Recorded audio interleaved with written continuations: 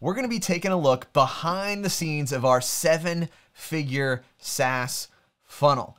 Most people know us from my team running HL Pro Tools, running that white label technical support behind the scenes, making it easy so you get to spend 0 hours per week in high-level technical support. But what a lot of people don't realize is that this all started because back in 2019, I hopped in and started selling a white label version of HighLevel. That was it. That's what created the need. First, I sold it. Then I got the customers. Then I was like, I guess we need to find a way to actually service these folks, because I realized that really when you're dealing with the same software, you're competing on support. You're competing on service. You're competing on how well you can articulate the problem. So it became a competitive advantage for us. But all of that aside, I want to take a look behind the scenes of what is working today. It has been an evolution, and I see a lot of folks out there trying to, hop in, kind of position themselves like a guru. And there's little things that I'm noticing, which just tells me you must not be doing it in the real world, because I'll tell you, there are certain things we learn along the way that make the difference between hypothetically, this sounds good, and in all practicality, this is actually making money. So we are going to jump behind the scenes, take a look at it. And the best way that I found to do this is just to pull up my screen and show you kind of the map of what we got going. So I'm going to go from everything from awareness to retention, right? Everything from awareness to retention. We're going to be going behind the scenes of every little piece and part that we have going on in there. And so this is a good little map of that process. For us, this is not the only way to do it, but I've said it before, is that you will never sell more than the number of folks who know what you sell. And so for us to ensure that people know what we're selling, we run Facebook ads. And so that's our phase one, is Facebook ads. Even more so, we drive them to a Facebook lead ad form. Why do we do that? We try to align everything that we're doing with what Facebook likes, right? We're playing in their sandbox, and so we want to play according to their rules and their game. And so keeping it on Facebook, making sure that everything, all of our creative kind of leads people to spend more time on Facebook, they tend to like it, and they reward us with a lower CPM and therefore lower cost of lead. But so we're driving an interest base. This is what I call a clear offer. If you're like unfamiliar with any of these pieces where you're like, how do I do this? How would I make this actually work? We have an entire training, hlprotools.com/ads. I'll break through the entire process. We found there's about 9 things you have to do to set up ads. You do it once, you don't have to worry about it anymore. So we put that all together in a membership area for you so you could go through step by step, get it working. But back to us, that's what we're doing. Top of funnel is Facebook clear offers running to a lead ad form. When that happens, then the cool thing is it pumps straight into HighLevel. So HighLevel directly integrates with the lead ad form submission, which is nice. And so we take that data and pump them through our text message sequence and our email sequence that is driving a call, right? Driving them to book onto our calendar. Now, you might be wondering, why do we do this instead of just going through to that funnel? Well, one part is we want interest, right? Interest at the lowest cost. We come off with a very clear offer that just spells out exactly the problem that we solve, and we get them to raise their hand and say, yes, I want that problem solved. Here's my information. It's like a first date. Then we get them to confirm the actual date for the first date via, most of the time it's text. I'll tell them most of the time it is text, although we do a text and email follow-up. I have an icon here for the calendar.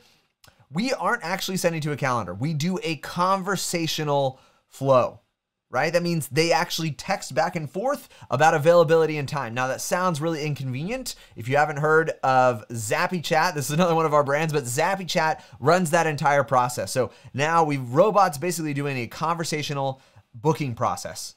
Hey, what time's good for you? They say, well, I'm picking up the kids until 2 p.m. We look at the calendar. If it's available 3 or 3:30, we say we can do 3 or 3:30, right? Time zone, confirm. The reason why we don't send to an actual calendar page is because we found people are 500 times more likely to no-show if they self-book on a calendar page. So if you want your demo calls to actually show, have a conversation. Don't send them to a self-booking link because they probably won't show up anyways. Okay, so then we send them to a demo call. Now there's a big question here. Demo list or demo call sales process. The reason why we do a demo call is because we sell it for a higher ticket. Right now, if someone comes on for a month of our white label SaaS, it costs them $500 and we get sales every single day. We pack out our sales team's calendars and they are closing every single day because we make it a no-brainer offer, but also because we hop on this demo call. The secret to our demo call is we never show the software whatsoever. Because it's not about the software. This is hard for people to get, but it's not the parts, it's not the pieces, it's just the payoff. There are so many things the software does, which is amazing. But when you get into how it's doing it or looking at what it looks like, you start to invite objections that were unnecessary to begin with. And so we sell folks on a demo call where it's really more of what you might consider a discovery call. But who wants to hop on a discovery call? They want to hop on a demo call. So we're talking about how we're going to accomplish what they're getting done, but it's really through questions of what their use case is, what they've tried before, what's not working, driving down on that pain and getting them to the point where it feels like an absolute no-brainer. So functionally, that's how we're selling, is on a demo call. Actually, how we take payment right now, we do it with a pay link. So we send them a text to pay link. This is directly in HighLevel. You can create it right there, and it creates this pay link that is super easy to check out. It's very simple, very straightforward. They can put in their credit card. They can even do it on their phone. Very easy. And so that's what we do with that pay link. Post call, we do a status update form. So this is a form that our sales team, our sales agents will fill out and say what happened. So there's a few options that could happen, but the big ones are show, no show, and sold, right? So they fill out this show, no show, and sold. And if they are, let's say, sold, they then go and they book an onboarding call. So that when we sell them with that pay link, first thing we're doing is setting them up on an onboarding call. This is a service that like we use from HL Pro Tools. HL Pro Tools does $97 white label onboarding calls, and we are basically just booking to HL Pro Tools' calendar with the white label onboarding team, and they take it from there. That's our fulfillment process. So the sales team marks it as shown, books that onboarding call, and it sends the reminding for there. If they are a no-show, we actually have found a no-show VSL. We created this no-show VSL funnel where we asynchronously sell them. We sell them via video. How do we do this? We actually have a Loom video. It is a true Loom video that is recorded as if they had no-showed, but we don't mention their name. We embed it into a funnel that looks like a Loom page and has all of the custom values that you might expect, so that it's like, video for their name, right? That date, that time, all that stuff. So it looks like a Loom video. It technically is a Loom video, but it just feels personalized, even though it is the same video for everyone. This is how we found we can close about 10% of our no-shows from a Loom video sales pitch. Basically, it looks like they no-showed on us. We only do it if they actually did. They actually no-show us.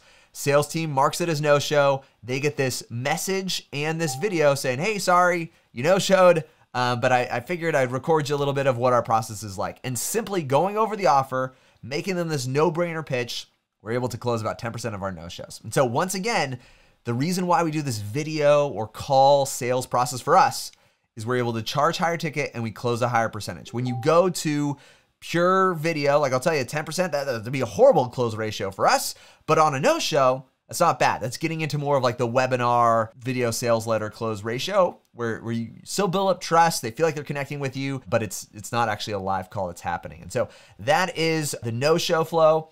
And then if they don't buy because either the sales team didn't do a good job of understanding why they hopped onto the call in the first place, so selling them, we have a downsell. So we downsell via email and through promotion, basically promotional downsells, because a lot of times they're either price sensitive because we aren't the cheapest price provider on the market, or the sales team did, frankly, a poor job of it. And so we just try to recapture those. And in a sense for us, it's kind of recycling our cost of lead. People are always asking too, like, what does your funnel actually look like? What does it look like on the funnel? The funny thing is all of this, you may have noticed, they didn't actually have to engage in a funnel.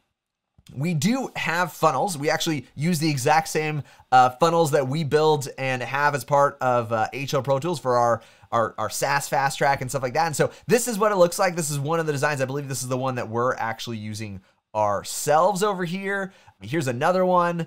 This is my favorite color is green, so I'm a little bit more particular to this. But so these kind of funnels, what they do is they establish authority because you look legitimate. And it is. It highlights all of the features around payoffs. What does it actually mean for the business? What does it result in them in terms of like, what are they going to get from the software? No one really loves tools. What they love is results. And so all of this, you'll notice though, drives back to that demo call process. And so if someone asks me, should you do a demo call or should you do demo-less sales? Especially if you're starting off, I highly, highly, highly recommend doing the demo call. There's 3 things that you need when you're launching into the sales process.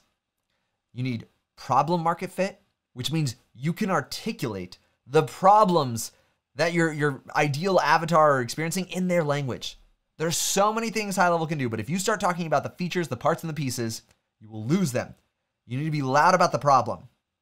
I've said it before, but the person who is loudest about the problem is believed to be the best at solving it. So you need to get good at understanding their problem. And one great way to get feedback on that is in a call, right? So you can see they're going to resonate. Are they experiencing the problem you're articulating, right? Are you telling them about? Second piece, price market fit. I told you we sell for $500. That's because we have great problem market fit. We have become masters at being able to identify why someone would hop on a demo call in the first place and anchoring that to a value exchange where it feels like an absolute no-brainer. It's not an easy thing to do. And a lot of folks slap up a landing page, they throw a price on it, and they wonder, why aren't people buying? And they assume it's just the price. A lot of times it's not the price, it is the problem, it's the language. Basically, you weren't effectively translating features into functionality, right? Into what does it mean? What does it pay off? What does it translate to in my business? And so getting that problem market fit, getting that price market fit, and the last bit of social proof, where there's a little bit more touch in the process, where they believe you as the person behind the software. They trust you as the person behind the software. That's going to make it a little bit easier when you're needing those testimonials to come in, so you can really establish yourself as social proof. All of that framework there, getting that problem market fit, price market fit, and social proof, all of that is exactly what we go through in our Done For You SaaS launch or our SaaS Fast Track. Either one of those things, we go into great detail and break down exactly how we do this. So if you are interested in a copy and paste of exactly what we do, we literally help people every single week copy and paste exactly what we do. I'll tell you why. The market is big enough. The market is huge. We have folks come in and they do the exact same offer, exact same stance. I would say the addressable market for us is about 5 million businesses. I couldn't even handle 5 million businesses. We feel pretty full and fulfilled bringing on hundreds of new businesses every single month. And so there is more than enough space. And so that's why we help folks in our HL Pro Tools, in our Done For You SaaS launch or our SaaS Fast Track, either one of those give you that copy and paste formula. So if you're looking for resources about how to do that, learn more, or if you already have customers, you're just curious about what we're doing, of course, you should check out HL Pro Tools, because that's where we do no-brainer white label customer support, making so you can spend 0 hours per week in the headaches that you don't need to be dealing with anyways. But not a lot of people know that we actually run this. We are a business doing this day in and day out. And so if you want a copy and paste formula for that, we're gonna make sure we got some resources down below. And we'd love to hop on a call with you, learn more about what you're doing, and see if this would be a great fit for you. So thanks so much for showing up, for tuning in. As always, I love any feedback. I respond to every comment personally, and I'll look forward to it and catch you on the next one.